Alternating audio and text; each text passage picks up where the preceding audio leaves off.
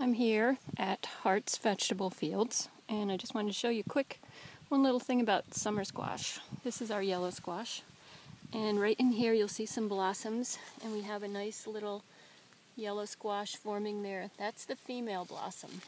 And then if you look down here, this one is the male blossom. If you look at the stem, there is no little squash forming, and this one has the squash.